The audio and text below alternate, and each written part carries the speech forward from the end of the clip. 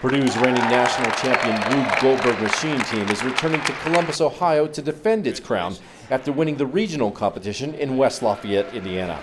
We pushed the boundary with the number of steps. The maximum was 75 and we got up to 72 steps. So we were really close and tried to make sure we didn't cross over. The Purdue Society of Professional Engineers team holds the world record with a machine that included over 300 steps to accomplish a simple everyday task. This year, new rules encouraged fewer steps and a look more like Rube Goldberg's cartoons. So, PSPE built a machine depicting a typical day in Goldberg's life. So we tried to really focus on what would look cool to audiences that wouldn't require too much nitpicking and making things more complicated. Captain Jordan Vallejo says the team invested several hundred hours building this machine.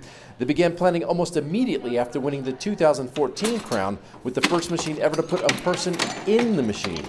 We don't try to reuse old steps. We try to break the bounds, do things that haven't been done before, use things that aren't meant to do what they're supposed to do, and repurpose items.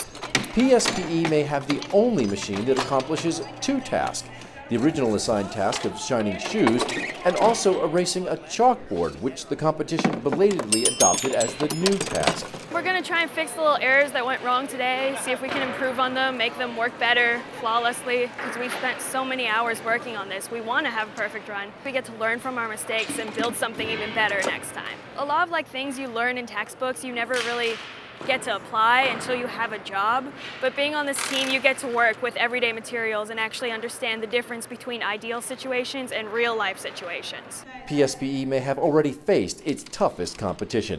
The Purdue Association of Mechanical and Electrical Technologists from Purdue's College of Technology finished in second place and also earned a berth at Nationals with a haunted classroom that uses ectoplasmic slime similar to Ghostbusters to erase the chalkboard.